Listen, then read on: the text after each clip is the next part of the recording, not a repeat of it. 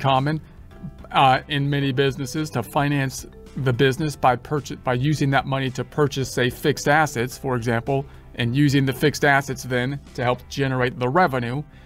But the loan payable, the activity with it, we don't finance all the time. We're not taking loans out all the time usually, unless it's like a line of credit situation.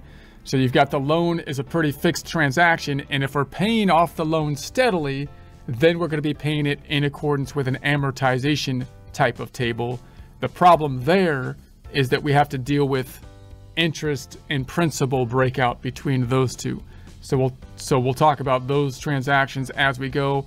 And then the equity, we don't usually post anything to the capital account, but instead this account is used after this beginning balance, after we did the first thing, to just roll over the income statement into.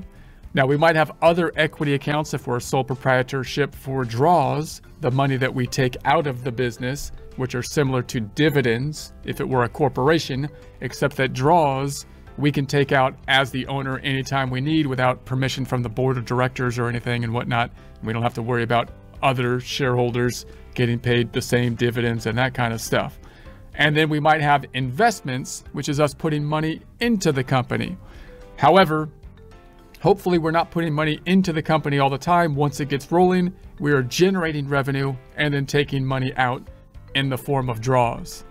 So that's the general layout. Let's take a look at some other reports that are subsidiary reports to these major reports. So I'm going to duplicate a tab and look at some other common reports that we might be taking a look at.